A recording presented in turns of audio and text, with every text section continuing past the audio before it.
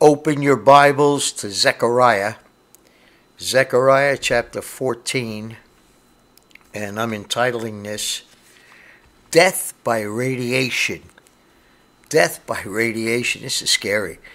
It's the kind of book you read and you just thank God you're not going to be here for what's coming on the earth. It's a way of saying, thank you, Lord, thank you, Lord. It's hard to believe such a wrath will be coming from heaven upon the people of the world, the people of the nations. You say, why is it hard to believe, Brother Militello? Because we don't understand God's holiness and his hatred of sin. It is so much more intense than you and I can ever imagine, that the wrath that's going to be poured out on this Christ-rejecting world is appropriate. It's appropriate. It's not overdone. It's appropriate, and it will come. And the book of Zechariah gives us a peek into how bad it'll be. In chapter 14, Zechariah 14, I'd like you to turn to verse 12, please. And this shall be the plague, all right, plague, wherewith the Lord will smite all the people that have fought against Jerusalem. Watch that word plague. The Lord doesn't send plagues for no reason. Now, the world's had a little taste with the COVID crisis this past year, and the world has really been thrown upside down with countries having to initiate sanctions and rules and regulations on how to keep their populations healthy. And they've just got a little taste of what's coming. It's like taking a peek behind the curtain before the curtain goes up, and it will go up soon. It's just waiting for the church to leave. It will go up. And going around the curtain, taking a little peek, and then closing the curtain right away and saying, oh my God, I can't believe what I saw. I can't believe what I saw, oh God. How could a God of love let this happen? See, this is the thing that has made us blind in a way in these last days. God loves you, God loves you, God is love, God is love, God is love. So when it comes to grasping certain things that are written in the scripture, it's hard for us. It's like, wow. And look what happens. He says this plague, he's going to smite all the people that have fought against Jerusalem.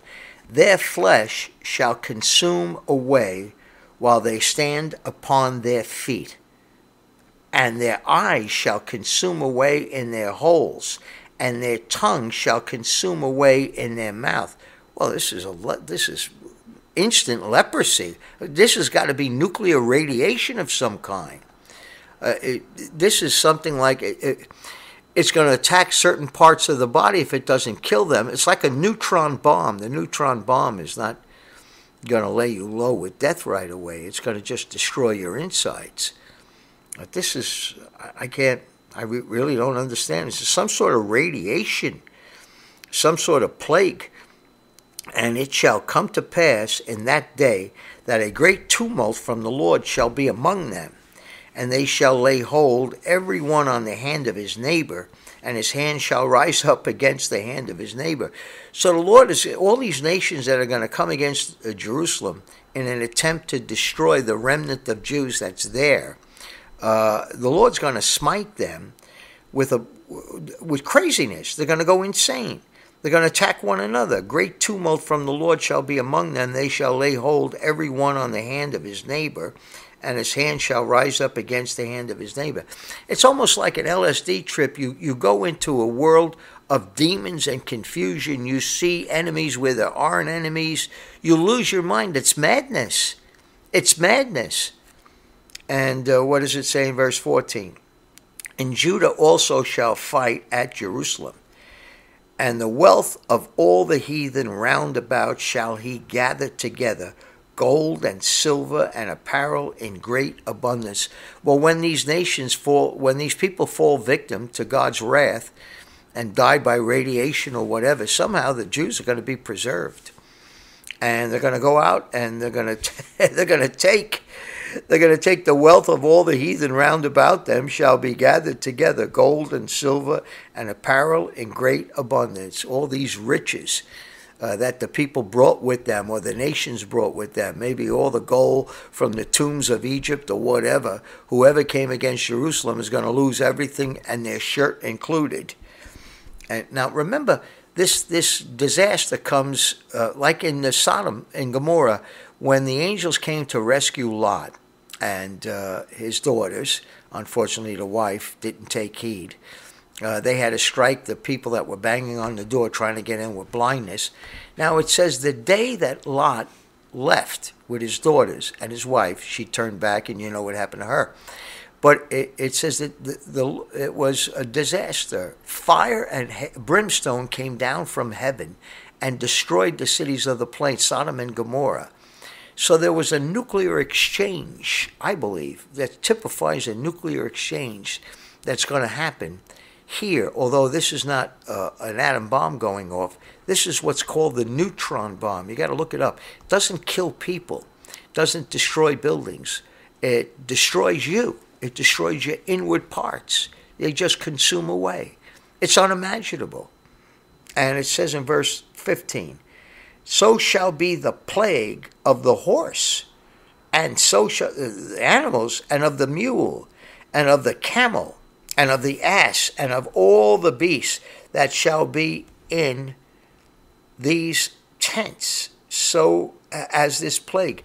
Now, I'm struck here by the animals that are attached to the people getting wiped out by radiation. Why all the animals? Now, I've got something here, speculation on my part. There might be a tremendous gas shortage at the end of the tribulation period. There might be, because it said in Revelation, don't harm the oil or the wine. There's something about gas-powered motor vehicles or even electric-powered motor vehicles that's not going to be a factor here in Armageddon, because you're looking at all these animals. The animals are beasts of burden, carry supplies, and they get people from one place to another. The horse, the mule, the camel, and the ass, and of all the beasts that shall be in these tents as this plague. So Jerusalem's going to be surrounded with heathen armies, hating the Jews, wanting to destroy every one of them, but not having gas-powered vehicles or even electric-powered vehicles, but are using animals for their supplies and everything. You know, the thing about the Bible is you have to project yourself forward, and don't get locked into the world today as you and I know it. There are going to be tremendous changes that are going to occur. A lot of people don't give this thought. Once the church is removed, there's going to be lots of things that are going to change dramatically on this earth. Not only politics, but commerce and buying and selling and digital currency. We can't even imagine what it's going to be like. And I got a feeling these climate control people that are so worried about the earth warming are going to get their way. And they're going to bring in changes that are going to cause the governments of the world to reduce emissions to the point where something's going to happen with gas-powered vehicles. And unless you got an electric vehicle, and EMPs, have you ever heard of the electromagnetic pulse? We could go through a situation where we can lose our power and everything will shut down. And as I'm saying this, I've read stories in the news lately about supposedly Russian hackers shutting down businesses and computer systems, sophisticated systems that multinational corporations have. The Russian hackers, allegedly, have been able to get into these systems and shut down and demand ransom. In other words, before I turn on your system, I want you to fork over $40 million, and they're successful. People, these corporations, wealthy, are paying money to get back online.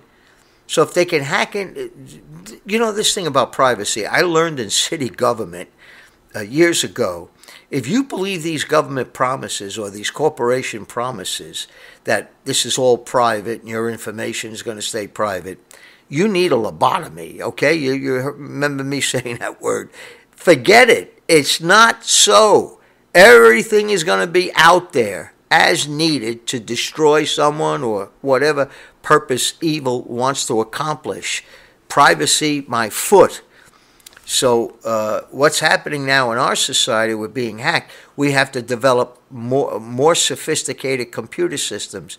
And man and his devices are going to go down. And the Lord's going to allow it. It's going to go down. We see it happening already. We see it happening already. Now, in my opinion, the principal mover of a change coming in this world will be the airline industry. Now, why do I say that? Because people love to travel. People want to go back and forth. That's the big thing of the last 100 ages since the airplane.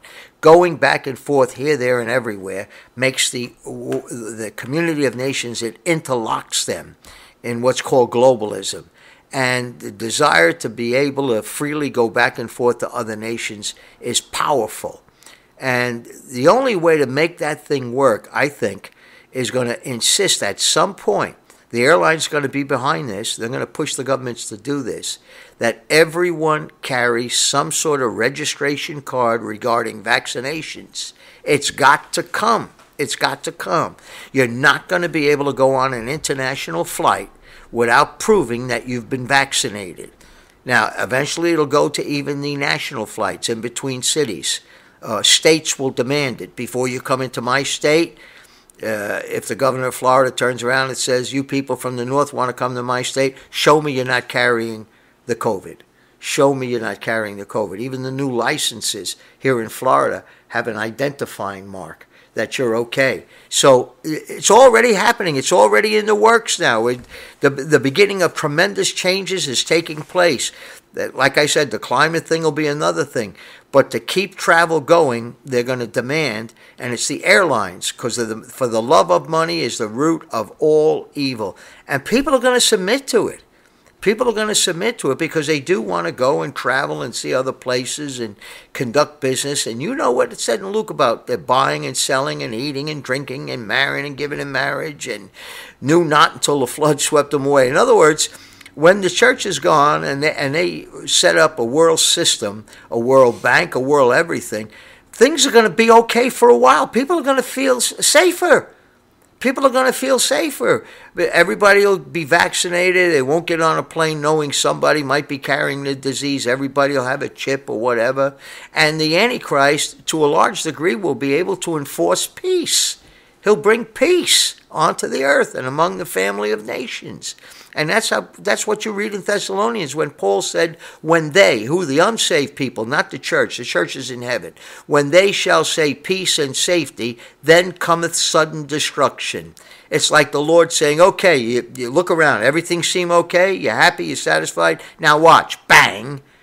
And you say, Lord does that? Sure, you look in history, he's done it. Every time man rises feeling good about himself, how about the night on the Titanic before it sank? A very happy occasion. They were going to pull in port safely the next day. How about the feast, Belshazzar's feast in the book of Daniel, when they were drinking out of the cups and things that were stolen from the temple in Jerusalem, and out comes the handwriting on the wall. Out comes this hand, basically saying, you're finished, while they were feasting. The Lord has a way of waiting till you reach a high point. I'm talking about the unsaved now. You Christians don't get nervous. But when the world just feels like, wow, things are really going in the right direction, because that's what they want to believe. And God will give them over to a strong delusion. They've always wanted to believe that. We're going to have peace on earth and all of that stuff. Baloney. So he's going to give them over to a delusion, and then suddenly it's going to blow up. It's going to blow up in their face. And one of the things we know is going to happen is what we're reading right here in Zechariah about this unbelievable leprosy that people are going to contract. And their eyes burning and their extremities burning. It's unimaginable. It's unimaginable. The only thing maybe comparable to a slight degree might have been the Black Plague back in the 1300s in Europe, when it supposedly wiped out more than half or 3/4 of the European population, and people were just dying left and right all over the place with black pus oozing out of sores and horrible. They couldn't even get people to pick up the dead. It was horrible. And they had cremations left and right. Oh, thank God we have not been appointed unto wrath. Now, brothers and sisters, if I didn't have a Bible, honestly, it'd be hard for me to think or consider where this world is going and the disaster that's coming upon the world. It just would be maybe too much. Say, no, there's a God in heaven. Certainly it won't come to this, but it will. It will. And you say, why is it hard to consider that? How can the world consider the enormous effect that the Son being brutalized before the eyes of a holy God, how much of an effect that had on the Trinity. How much anger has been stored up by a holy God, God the Father, in these almost 2,000 years since his Son was butchered like a lamb. How much wrath has been stored up, waiting to explode, with an explosion that the human race can never. The Lord said judgment greater than Noah's flood. I mean, such as never came on the world. The world has no clue as to what's coming. And it's coming. People say Armageddon is something that's written and must come. Yes, it must come. But you have no idea the intensity of it. And what I had said once after I studied Revelation, and I wrote down all the figures, I said out of 7.5 billion, which there should be right now on the earth, give or take, around 7.5 billion, it appears to me that at least 5 billion, or maybe over, maybe somewhere near 5.5 billion, are not going to survive. That's a wipeout. You consider all the wars in history, it doesn't even come close to that number. Where are they all going to be buried? What's going to happen? Cremations left and right? Brothers and sisters, it's a great thing to be saved. It's a great gift from God to have salvation and wait patiently for the Lord from heaven to come and yank us out of here. It's just a hopeful thing. And I can't thank God enough, and I hope you feel the same way. Lord, thank you for saving me. Now give me the grace to wait patiently, do what I can for you while I'm waiting, and then enjoy your face when I see you in the clouds. Amen. Amen. Open your Bibles, please, to Luke's Gospel, chapter 7. I'll start with the first verse, and I'm entitling this, Understanding Authority. Understanding authority. We talk about authority. We know authority, legitimate, lawful authority, needs to be respected, feared, obeyed. And we're living in a time now where you could see on the news what's happening in America. Authority is being undermined all over. And what's doing it is basically political, progressive type thinking and real wrong ideas of justice. And it's fracturing the social fabric of America. Who wants to be a policeman or a state trooper today? You need your head examined. Even judges having things thrown at them in court or whatever. Authority on all levels in the United States is breaking down. We could see that. And I have to admit that Donald Trump, in encouraging supporters to gather at the Capitol on the January the 6th there, really set a bad example. A bad example. He just couldn't handle the fact that the voters had removed him. I'm sure there was some fraud and all of that. I don't want to get into that. But it was over. It was it. And the authority of the United States is represented in the Capitol, and you say, well, it's misused and abused.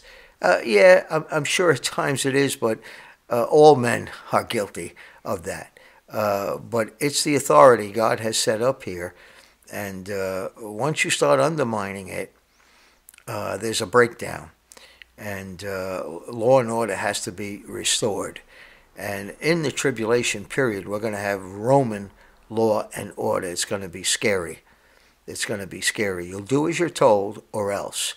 And believe it or not, that's going to be carried over into the kingdom age, with the Lord ruling what? With a rod of iron. You got that? So this rebellion, this idea of I don't like who's over me, and it's going to carry forth even into the kingdom age of people who will go into the kingdom, believe it or not, in their natural bodies and still have resentment, not like being told what to do. Now, who understands authority best? Well, it's typified here in the Scripture, and I thank God the Holy Spirit put this story in the Scripture, because it's what a soldier understands better than the average person. The soldier understands authority, and he understands duty. And if you're a Christian, you've been enlisted as a soldier for Jesus Christ, and you're in a war, and you need to understand the authority of the King James Bible over you. It's not what you feel or think or what someone else said. It is the Word of God that has authority over you. And from the moment you're saved, the Holy Spirit will be impressing you with that over and over again. This is my word. This is what you need to follow. Am I become your enemy because I tell you the truth? And sometimes you don't want to hear the truth. But here it is, starting with the first verse. Now when he had ended all his sayings, it's in the audience of the people, he entered into Capernaum, one of his favorite places, the Lord, and a certain centurion's servant, who was dear unto him, was sick and ready to die. And when he had heard of Jesus, he sent unto him the elders of the Jews, beseeching him that he would come and heal his servant. And notice in verse 3, he doesn't go himself. He doesn't send a detachment of soldiers. He knows he's a Jew. The Lord's a Jew. He's heard about him, obviously, and he sends the elders of the Jews, figuring that's his best bet. And when they came to Jesus, verse 4, they besought him instantly. Now that's interesting, that the Holy Spirit should put that phrase in, besought him instantly. In other words, no baloney, get right down to the point. We've got a problem, and we're here, Lord. Jesus, we want you to handle it. That's it. That's right to the point. Saying that he was worthy for whom he should do this, testifying to the Lord that this Roman centurion was a good guy for the Jews. He was good. He was worthy. He was the Jews have a classification called the righteous Gentile. When you go down a certain street, I think is it Jerusalem, there's a boulevard, the street of the righteous Gentiles. And on every corner there's a name of a Jew, of a Gentile who was prominent in saving Jewish lives. And they're called righteous because in the mind of a Jew, if you save the life of a Jew, you're righteous before God. So you have, remember Oskar Schindler, Schindler's List, that German who behind the back of his Nazi superiors was smuggling Jews out, trying to get them out, Schindler's List. Well, that street of the righteous Gentiles, I don't know for sure, but it might begin with the first Gentile that saves Jewish lives is a harlot woman, Rahab. How about that? She finds out the Jews there are ready to take over Jericho. She's panicking over that, and she's got Jewish spies come in, and she hides them. She saves their lives. She tells the elders of Jericho, no, they went the other way. She's a righteous Gentile. Although a harlot, you see. She was out to save her skin. She knew the Jews were unconquerable, and she wanted her family saved too. I wish more people would understand that in history. The Jews are unconquerable. They will, in the end, when the dust clears, they will have it all. And to go against them is, it's not going to work. Oh, temporarily, the devil will have success during the tribulation period, and he'll think he's got the upper hand. Then the Lord will steal his thunder and reduce him to nothing, and the Jew is unconquerable. Now, why was he worthy? Well, it explains in verse 5. For he loveth our nation, and he hath built us a synagogue. Well, in the eyes of the Jews, you are quite a Gentile. You loved our people, you cared for them, you looked out for them. You weren't oppressing them, although you were a Roman centurion. You could have used your authority to give us a lot of grief. But you didn't, and you built for us a synagogue. You ingratiated yourself with us. You've got a testimony here. And then, it says in verse 6, Jesus went with them. See, when he heard verse 5, he didn't hesitate. He went with them. Amen. He went with them. And when he was now not far from the house, the centurion sent friends to him. The centurion didn't even come out. He sent friends, he sent bodyguards, whatever, to him, saying unto him, Lord, trouble not thyself. Lord? How did you know he was the Lord? Why are you calling him Lord? You heard about him, obviously. Maybe you even heard him preach. You're in Capernaum, so maybe you saw a miracle. Who knows? Something led you to say, Lord. Lord, trouble not thyself. In other words, I know who you are. Don't even bother. I'm a Gentile. I know you don't even have to come to my house. It doesn't happen.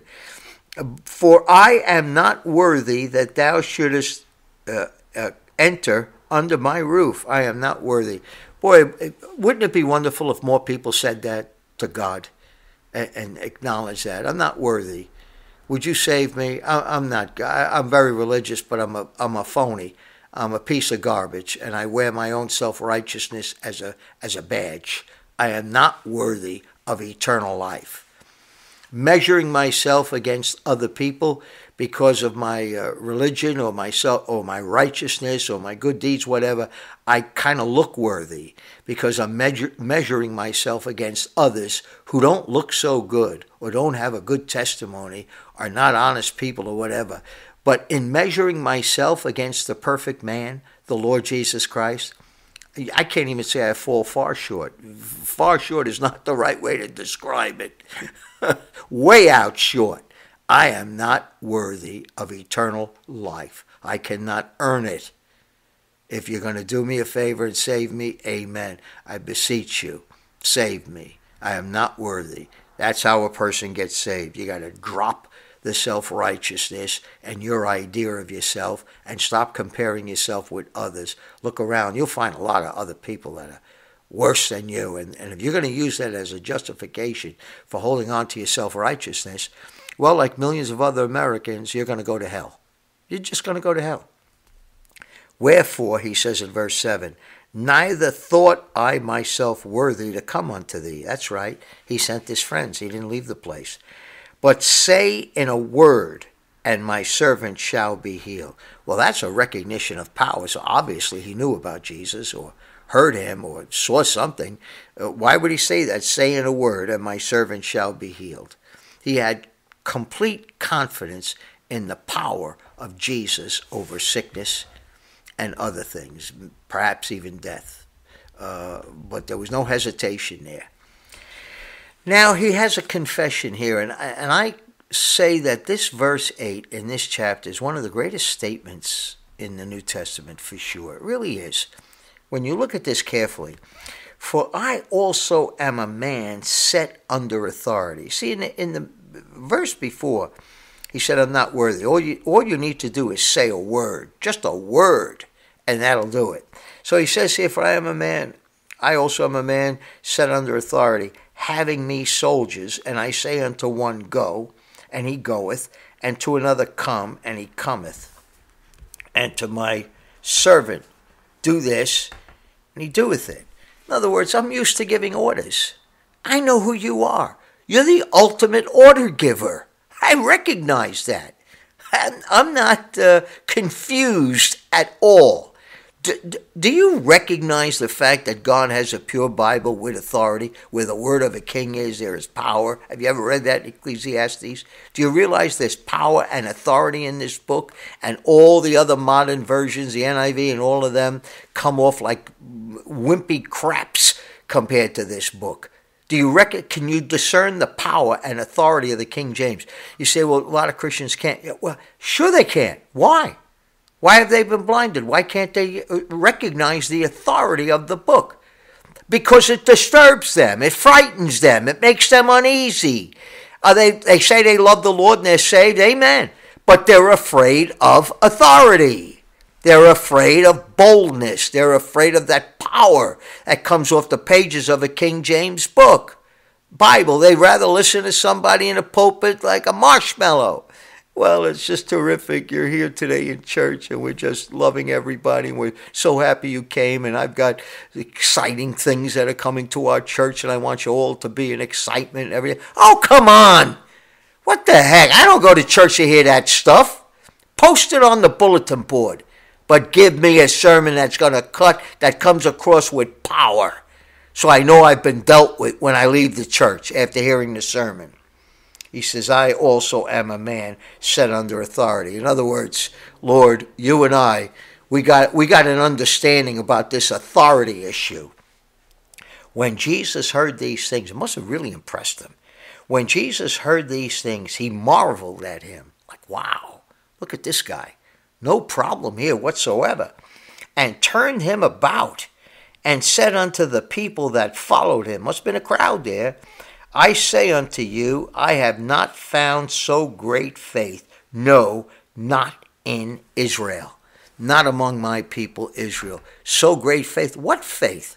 What do you mean faith? He had faith. Faith in what? Well, number one, he recognized the Lord. Number two, he had faith in God's power to do anything. With God, all things are possible. That's faith. He didn't clamor, I need to see a sign, I need to see a sign. The Jews were always asking for a sign, and the Lord answered them, ye evil and adulterous generation that seeketh a sign. They had a lot of signs. They didn't believe any. Even one coming back from the dead wasn't going to convince them. So, what's that? Oh, yeah. Okay, that's just, excuse me a second. The authority issue, I learned that as an unsaved kid, adolescent in Jesuit school, the authority that they had through their scholarship and learning, and they dressed up like a priest, so they had that everybody in awe because we thought of them as holy men, men that walked with God and all of that. It wasn't until the Lord opened up my eyes that I was disabused of that notion. But there was such a respect for authority. There was such a respect there and a fear. Authority, this is the thing. People don't, a lot of God's people don't have the faintest notion about what it means to fear God. They don't.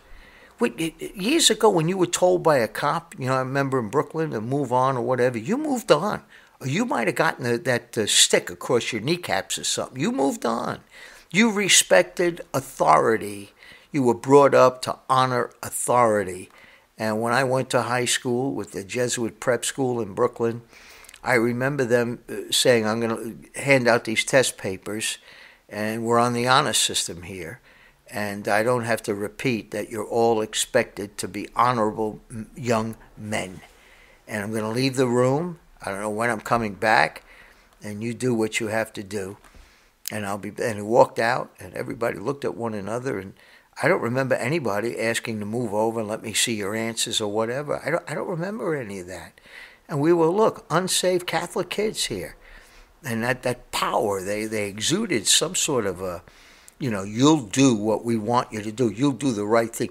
You'll grow up with character. So this is what's missing, brothers and sisters. America has deteriorated. The character, the social character fabric of our country is in tatters. And we ought not to be surprised, because Paul had told us this in 2 Timothy chapter 3, in the last days perilous times shall come. Well, why are they going to be perilous, Paul? Well, because there's going to be no character. People are going to, men shall be lovers of their own selves. They couldn't care less about you, and they couldn't care less about authority. And that's the way it's going to be, and that's scary. So when the situation changes, and it will at the rapture, and a new world order will come in and establish itself, there's going to be fear. There's going to be a blowback to what happened years ago when Rome ruled with an iron fist, and the dictatorships that existed in Europe before before World War II started, ruled populations with fear. It's going to be a return to that. There has to be. Because there's no other way to stop the erosion of irresponsibility and lack of respect for authority. The only way the authority will be respected again and feared is going to be the mafia way. It's going to be the way that has always worked in the past, by allowing some things to happen that frees you with terror and fear. And that's how you get it. That's how you get people to go along. And who was it in the mafia that said, I'd rather be feared than loved? Feared. The Lord wants to be feared. The fear of the Lord is the beginning of wisdom. Why call me Lord, Lord, and do not the things that I say? Aren't you afraid that if you continue going your own way with your self-will, that's bad things are going to happen? Doesn't that cross your mind? Or do you think you get away with it? I said one time to these guys in prison when I did chaplain work over in Alabama, I said, you guys are all here with the same problem, the same sin. You all committed the same crime. Look at me, what's that, preacher? What are you talking about? I says, you all thought you were smarter than God. That's why you wound up here. Now, some people get away with it. Eventually, if they do it enough, they'll get caught. But essentially, the bottom line was, You thought you were more clever than God. Somehow you were going to pull off whatever you were going to do, and you were going to be okay with it. And you got caught. Now you're here. And you got to learn this, because some of you are going to leave here and you're going to be, unfortunately, afflicted with the same mindset that you're cool and you could pull off something bad. Because you're cool, you're going to be okay. I'm telling you, you're not. You're not. And if you don't get right with the Lord, you really have a problem. But your problem right now is when you get out. Most of them were ticketed to get out shortly. There weren't long-timers there. And I was dealing, hopefully, with men that were able to understand what I was saying and warning them. If you don't, in here, learn to develop a fear of God and a fear of authority, you're going to learn the hard way, I'll tell you. And that's it. You get pulled over, and you might not like it. You might feel you did nothing wrong or whatever, but you respect that authority, and it'll go better with you. I promise you.